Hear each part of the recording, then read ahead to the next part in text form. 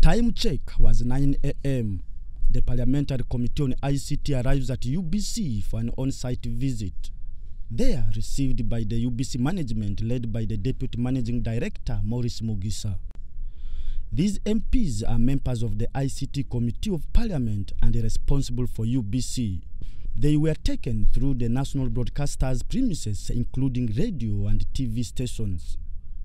At the end of the tour, the MPs were able to understand the challenges faced by UBC, most of which are inadequate funding by government. There have been so many complaints, and I'm sure the public there, they complain about UBC. But until you understand the challenges that they have in terms of equipment, in terms of human resource, a lot of equipment here is actually obsolete. A lot of equipment here is actually not even in working condition. So as a country, we need to invest into the national broadcaster and be sure that it is able to communicate to the different parts of the country. At the head office, but really we can see that UBC needs a lot of support. We have seen even some of the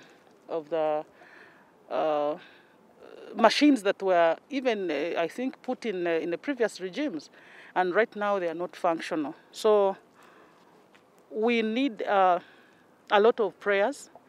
Our inspection routine check has revealed a number of issues and challenges affecting the national broadcaster, and it's so much about the funding. UBC is underfunded. That's why you are seeing people complaining across the country. We're not getting signals, TV channels are not coming, radio stations are not coming. And we do believe as a parliamentary committee, we should support Uganda Broadcasting Corporation to at least be over 80% funded. It's not that the government does not have money. Maybe there have been loopholes, lack of clear information from the different stakeholders. Now that we are here, we're going to pursue the course of making sure that UBC is funded to see to it that not only people in the central region are getting the signals, the information, but even people up country. It's from here that the MPs have pledged to lobby government to finance UBC budget to offer the broadcasting services to the public. Promise of the government, we should be able to have UBC funded further to reach the goals and the objectives of a national broadcaster. Because you are going to see countries like Kenya, they have KBC, countries like South Africa, they have South Africa Broadcasting Corporation. All these are funded by the government, by the taxpayers.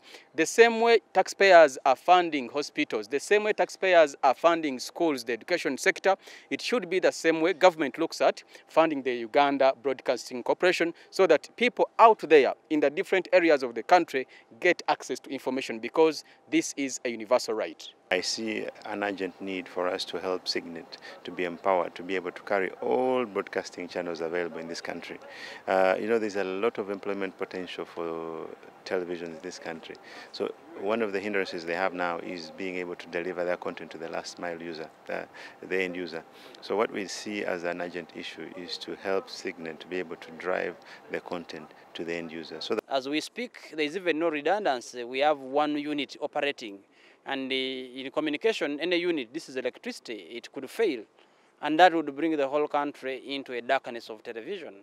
We are also aware that UBC is carrying signals for all other televisions. Now, it is very, very important that we invest into a proper communication platform so that Ugandans who are content creators can make money. UBC for the last 10 years has either not been funded by government or underfunded, that has seen the equipment get obsolete and the station running on debts. We are running a very, very thin budget here that can meet the expectations of the broadcaster. Our electricity bill every month is $320 million.